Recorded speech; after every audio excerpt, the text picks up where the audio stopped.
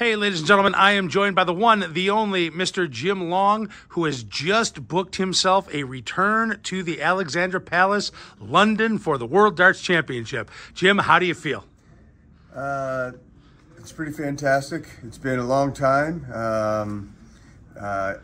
If you saw my interview after the first time I was there, I said I think everybody should get a chance to go.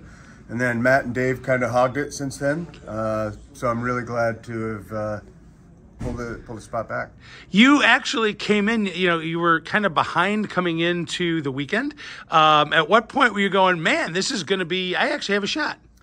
I passed Dave on the first night, but then all of a sudden, it's so simple, right? If he wins an event, you're back in out of the spot again. So really, I didn't think about it until after I played Joey today. I thought after I played Joey, I had a spot, but I wasn't comfortable until then. You made the semifinal, or the final, excuse me, the first two events.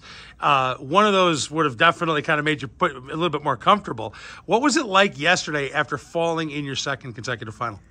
It's funny. I don't do anything the easy way, ever. And, I'm just glad I didn't lose 5-1 when I had a 5-1 lead, because that only happened 4 times this year. But I had chances to win against Adam. But Jacob yesterday was lights out. I was lucky to even be close.